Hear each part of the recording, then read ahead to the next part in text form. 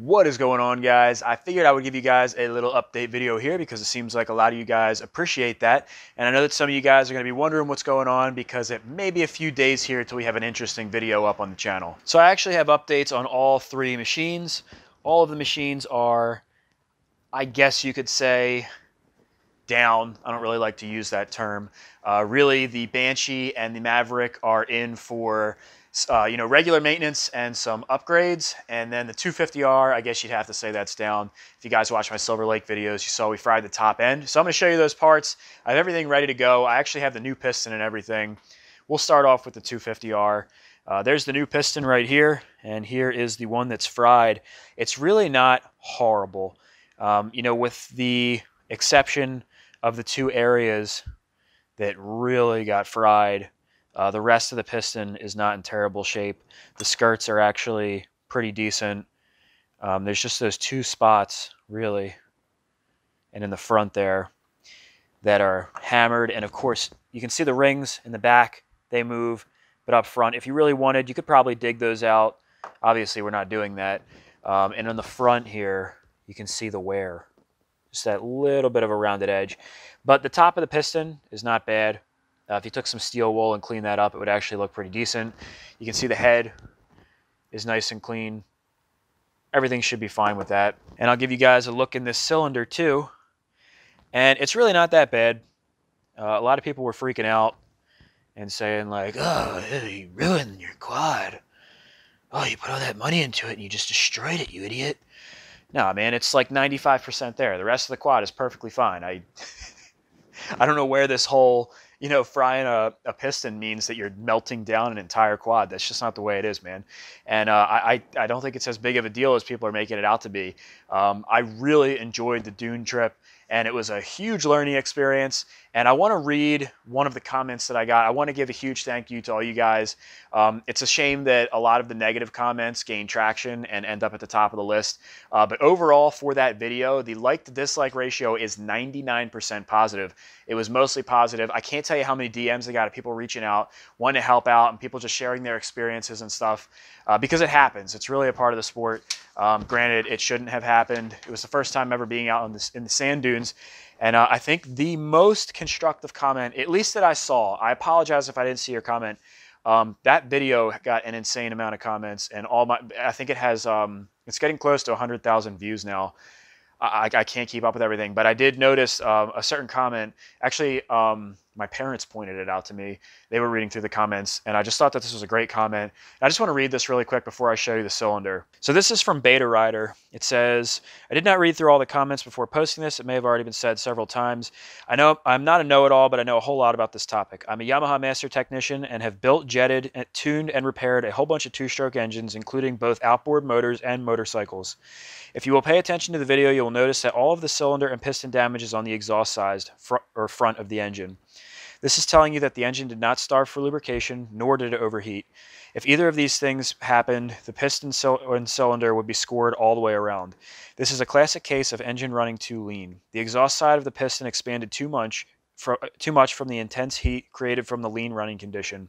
The roughness in the cylinder is aluminum from the piston that melted and stuck to the cylinder wall. It's called transfer.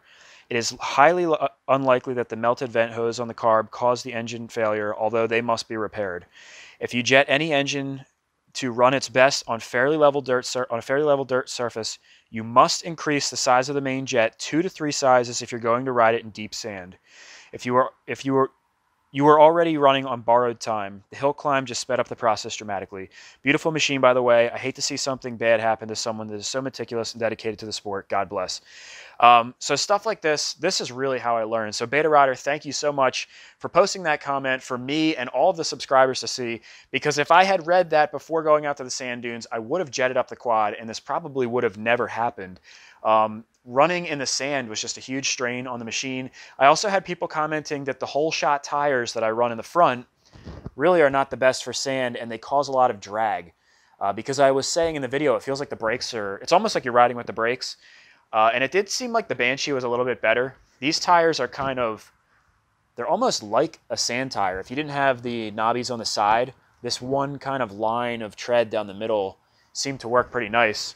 But somebody was telling me a few people actually, that these hole shot tires are not very good for sand. So had I known that stuff, you know, like I said, this probably wouldn't happen. So learn from my mistakes, and hopefully if you guys have never ridden in deep sand and you're gonna go out to the sand dunes, you gotta jet up your bike. You're better off running it fat than running it lean, because you can see what happens. So I will try to give you guys a good look in this cylinder. It's really not bad. There's a little transfer right there, I believe, from the piston. And then over here, this is the spot that looks so bad, but that's all aluminum from the piston. You can feel it's raised up, so we should be able to get rid of that. And the rest of this actually feels pretty smooth. I don't feel any gouges or anything. And this is also a sleeved cylinder. So a lot of people were saying, you know, to get this, you can't just ball hone this. It's got to be re-Nika sealed. But it is a sleeved cylinder, which is a little bit more forgiving than a Nika seal cylinder. I think we're going to be okay since it's a sleeve cylinder. So I do have a ball hone on the way. Now, I had planned to have this thing already back together, but I just called Summit Racing today where I ordered the ball hone, and the damn thing is on back order. It's not supposed to ship out until the 18th, which is ridiculous. Not any fault of Summit Racing or anything. They ship it directly from the manufacturer. There's just been delays with all the COVID stuff. So I found another person that I supposedly has them in stock. It should be here. I think they said Tuesday, which is in, what's today? Today is Wednesday, so next Tuesday it should be here. So we won't have to wait too long. If it was shipping out the 18th, wouldn't get it till the 25th or whatever. That's just way too long. So I canceled the order from Summit Racing. I did get the Flex Hone oil. This is for the Flex Hone. You can see that's what a Flex Hone looks like right there. It's like a, also known as a ball hone. It's really the way to go, at least as far as I know. And you oil up the cylinder with this stuff, and then we run the hone through, and then we'll clean it out. This stuff is also known as Panther Piss, if you were to ask JST or Justin Sturgill Trucking. Justin, what's the stuff you spray in there before you hone it? It's called Panther Piss. The Panther Piss? Hold on, let me go get you a can of Panther Pee. Right here is what Panther Pee is. But it's called Panther Piss. You just spray a little Panther Piss on this. Panther Pissed it. And I do want to take a second and just say thank you, Justin, for all the help you gave me on the trip. And I want to thank out my buddies, Matt and Justin. You know, everybody helped out so much. But really, if Justin didn't have his rig there with literally a full service set of tools, I don't think I would have been able to get done nearly as much work. We definitely couldn't have pulled the head of the 250R, at least not as easily as we did. And after he saw the issues that we had with the carburetor, dude, this guy went ahead and sent me out a brand new 39mm PWK that he had ordered from LED. Now he's running a Electron, which I know you guys want me to run. Of course, that will be breaking the bank. So he had this one sitting on the shelf, and he said he's never going to use it.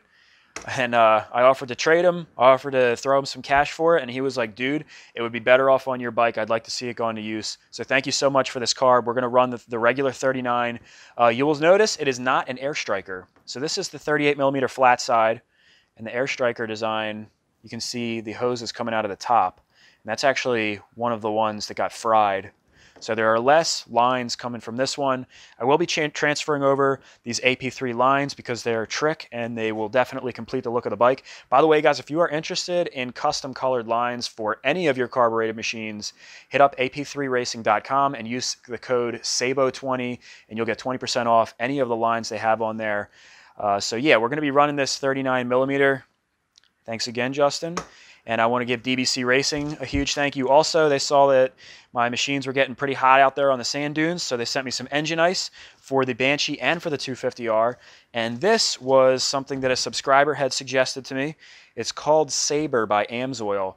And if you look on the box, it says tested and proven at 100-to-1, which is insane. So that is a two-stroke premix for I guess any two-stroke really. And it's supposed to mix really well with race gas because from what I understand, a lot of two-stroke oils, they like to separate once you get into racing fuels. So I'm not really familiar with racing fuels. The 110 that I'm running in the 250R, it's the first time I've ever done a racing fuel. And I guess the oil and the gas like to separate. And the fact that you can run it, what my subscriber was saying, he's heard of guys running it at 80-to-1, which even that is crazy. But the fact that it says 100-to-1, I think I'm going to try like 50-to-1 because even that's kind of on the lean side for me. But he was showing me some pictures of guys that run it at 80-to-1 after years of use, and the pistons look great. So it doesn't smell as good as bean oil, I'm not going to lie, at least not in the bottle. Maybe it'll burn and it'll smell a little bit better, but you know, we're going for functionality here. And then of course, this is a Bore scrubber. This is just to clean out the bore. Once we do our flex home, we'll get all the little metal shavings and whatnot out. Then we'll be able to throw our piston in and we should be good to go. I did make a little leak down tester. I had one before, but it was for the Banshee and I kind of had to rig it up. This one should work perfectly. See, it fits right inside our boot here. And once that's oriented correctly, that'll be really easy to use. And then on this side, I have a plug for the exhaust. And then you do have to plug up this little jet that's on the power valve. But that way we'll be able to get an accurate leak down test once we put the new top end on. And yes, because I know someone's going to mention it, I was trying to take this spacer plate off, and then I stopped myself because it's on there so good, there's really no purpose in breaking that loose and putting another gasket on here. I'm sure that's sealed just fine. So I just cleaned off the gasket right there, and we're going to be leak down testing it anyway. So if we have any leaks, we can always pop it right back off. And I already cleaned up these surfaces here. That spray-on gasket material does clean off pretty easily, but I just wanted everything to be ready to go. So as soon as that ball hone comes in, we will be able to get this thing together because I want to ride this thing. I like literally have not ridden the 250R almost at all. So done a lot of work, man, and months of work. I want to ride it. The Banshee's going to be getting a little bit of work too. So the Banshee ran really good at the dunes. It pulled really hard. And after riding some other Banshees at the dunes, I did notice that, you know, it could be these paddle tires, which quite honestly, I didn't think they were horrible. People were saying that these paddles were going to make me hate the machine, and that is not the case at all. You definitely had to get some speed going, but once you got going, I mean, it was pulling wheelies and stuff, so I thought they were okay.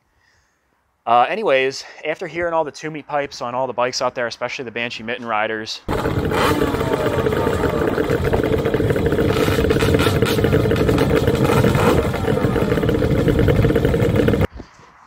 man, I do love this SLP exhaust, and I think it definitely sounds good when you're behind it, and you know, like if somebody else is riding it and they gun it, it sounds awesome. But at idle, it's not really my favorite, and after hearing those Toomies, man, the Toomies just sound awesome. So I am thinking about switching up the exhaust. I'm thinking about maybe going LED or shearer in-frame pipes. Not 100% sure, but I would like to do that. And I'd also like to port the cylinders, dude. The cylinders are not ported on this Banshee. It's got so much power, but the cylinders are just the way they came from Driveline Performance. I wanted to see the way that they would run. So I'm thinking about maybe sending the cylinders out to be ported. And I'll also port match my cases while everything is apart. And we should be able to get a little bit more power out of this thing. And I'd like to get a better sound, like I said, with either LED pipes or some sort of other pipe. So if you guys have suggestions on what kind of pipe I should run on the Banshee, keep in mind this is a 421 Assassin. So it does need, you know, I can't run like FMFs, or even Toomies are a little bit too small. I need a bigger pipe. These SLPs really do run great. I'm just not that hot on the sound. The other thing I'm thinking about doing is doing a chop, and I can cut these mufflers down, make them shorter, and I may do that in the meantime, and we'll see if we can make them sound a little bit better. And I believe my FMF exhaust tips would fit in here, which would open up the outlets a little bit and probably give it a little bit of a different tone. So I could do that first and see what that sounds like, but it would be cool to run some different pipes on here. Some other mods I'd like to do, I did notice the suspension was just not holding up to the dunes. These are Elka Stage 1s that came with the Banshee. Now this Banshee is a 1990. God only knows when these shocks were added. They are exactly the same way that when I bought the quad. I didn't have them rebuilt. I didn't have them valved to my weight or anything. I'd like to at least upgrade to Elka Legacies, which is their Stage 3, I believe. Should be a nice upgrade. It also has an OEM rear shock, and Blake from DBC Racing rode this quad, and he said that he would put his money on it that the rear shock is blown. So some suspension would definitely improve the ride quality of this thing, and I'm thinking about possibly, if I'm going to invest money in suspension, Fireball Racing does make long travel J-arms. So I could sell these standard travel plus 2s from Fireball, get some long travels, and get long travel suspension, and that should make a dramatic improvement in the handling and stability of this quad. And last but not least, I'm also doing some work on the Maverick. So I'll show you what I'm doing here. This machine really rode awesome out on the dunes. Saved my ass because we had to drag back the 250R the one day, and we actually ended up taking the Banshee back the other day too because we had some gas leaking issues. But regardless, this thing literally pulled those things in the sand, no problem, with these Sedona Coyotes. So I'm giving these Coyotes a really good rating. I've taken these things out in the mud, taken them out in the sand, and they had awesome grip all the way around. They are definitely good tires, and they were affordable. If I remember correctly, they were under $400 for all 4 tires, brand new. You can see I have some of the body panels off behind the seat. Up here, I have a body panel off too. The only issue that I've had with this thing so far is that the CVT just gets way too hot. Now, if you guys followed the series where I built this thing, that is a notorious problem for this thing. This thing is a 2013. It's the first year that they built the Maverick, and that was one of the problems that they had, the CVTs.